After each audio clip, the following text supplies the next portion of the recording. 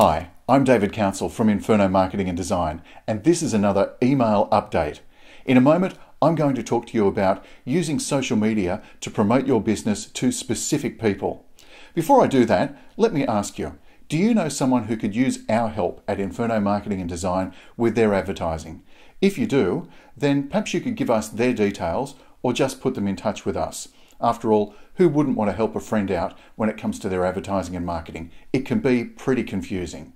Now, if you do send us through a referral, I'll happily send you a thank you in the way of a bottle of wine. And you never know, that friend of yours could end up as a client of ours or just getting their marketing back into gear. Right, let's talk about using social media to target specific people. Now, a lot of people think when it comes to social media that they've got to talk to everybody. After all, it's a media, just like radio or television. But that's not the case. Some social media actually works better with different types of people. Take Pinterest, for example. Pinterest is an absolute powerhouse when it comes to talking to women. Facebook is good for talking to all people. However, there's no rule that says that you've got to talk to all people. You may decide with your Facebook page, for example, to talk to just women or just men. It is such an easy way to target a specific customer group. So don't feel that you have to have a Facebook page, for example, that only talks to everybody.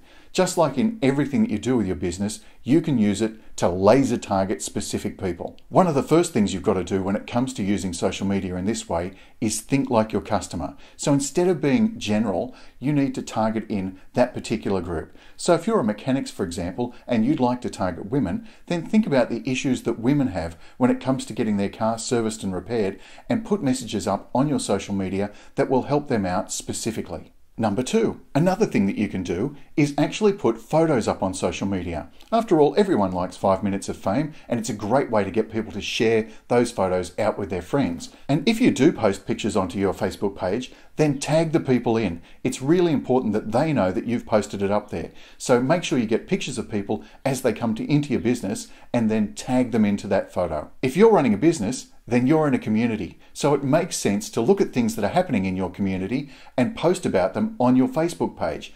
But then think about who your target is. What are the things that that customer that you're targeting specifically is going to be interested in, and look for those. So for example, once again, if you're running a mechanics firm and you're trying to target women, perhaps you could target in local soccer teams. So whenever the local soccer teams, the under sixes, the under eights are playing, then put up information about their roster. If they've got kids playing in the league, get them to post pictures of their kids celebrating their victory, that sort of thing. After all, you want that community involvement, and you want them to be interacting with your social media and your business. So they're just a couple of things that you can do to target specific people for your business using social media. If you'd like to know more about how you can use social media to talk to your customers and encourage them to become repeat customers, then give us a call at Inferno Marketing and Design. We'd love to have a chat with you and give you some ideas about what is possible.